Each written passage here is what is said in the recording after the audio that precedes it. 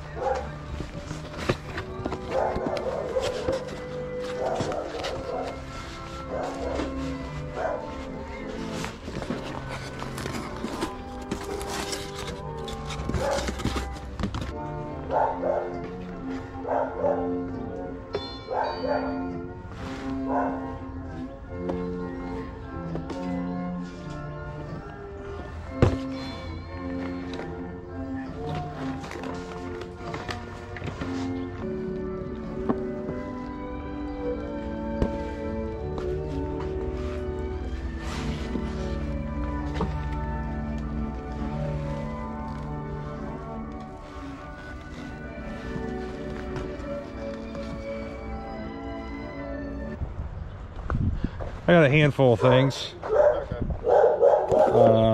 got a toy. Two shirts.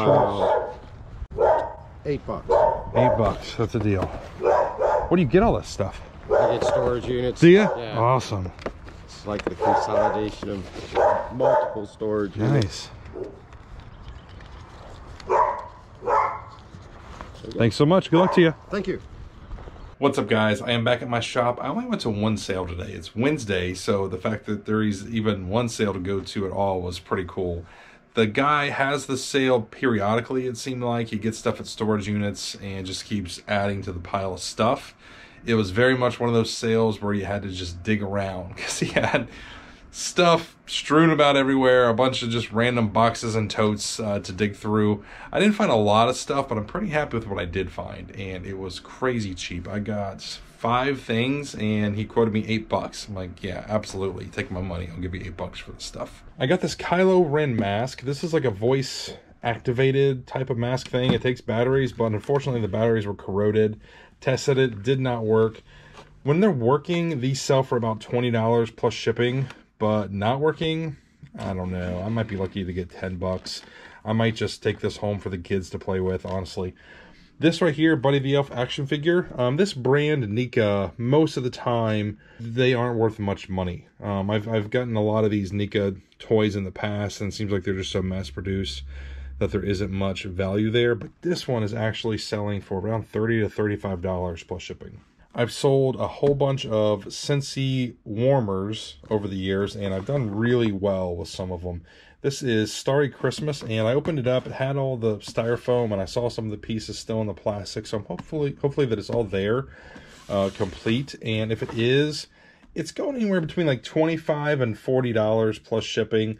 It's not the right time of year to sell this, obviously, being March. I might have to sit on it for a few months as we get closer to Christmas. But anytime you see Scentsy warmers new in the box, if you can get them for like $5 or less, I'd say pretty much always pick them up. There's some that are like retired, like older models, or some Disney ones. Some of them go for some really, really, really big money. You're talking like $100, $200. So always keep an eye out for Scentsy stuff.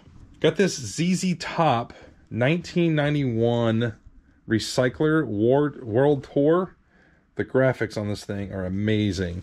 It's got a bunch of damage. As the Mojo Cacher folks tell me, they just call that thrashed, and apparently some people like that look. So there you go. It's thrashed, ready to go.